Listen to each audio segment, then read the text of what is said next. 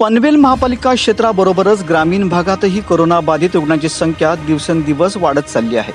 महापालिका हद्दीमध्ये शनिवारी 12 आणि ग्रामीण भागात 8 कोरोना बाधित रुग्ण सापडले असून महापालिका हद्दीतील 12 तर ग्रामीण भागात 13 कोरोना बाधित रुग्ण बरे झाले आहेत। महापालिका हद्दीतील तळोजा RFF कॅम्प येथील 34 वर्षीय एक व्यक्ती, खारघर सेक्टर 36 स्वप्नपूर्ती सोसायटी येथील 48 वर्षीय एक व्यक्ती, कामोटे सेक्टर 10 मारुती इन्क्लेव येथील 45 वर्षीय एक व्यक्ती, sector A Aniruddha Aastha society येथील 28 वर्षीय एक व्यक्ती, सेक्टर 11 हरिओम आर्केट येथील 33 वर्षीय एक व्यक्ती, कळंबोली सेक्टर 2E LIG 2 येथील 44 वर्षीय एक व्यक्ती, कामोटे सेक्टर 18 हरिओम कॉम्प्लेक्स येथील 39 वर्षीय एक व्यक्ती, सेक्टर 5 स्टार ए वन सोसायटी येथील 42 वर्षीय एक महिला, खारघर सेक्टर 15 घरकुल मातोचाय सोसायटी येथील 41 वर्षीय एक व्यक्ती, कामोटे सेक्टर 16 सूरज सदन सोसायटी येथील 27 वर्षीय एक महिला, कामोटे सेक्टर 6 स्नेहल अपार्टमेंट येथील 41 वर्षीय एक व्यक्ती, कळंबोली सेक्टर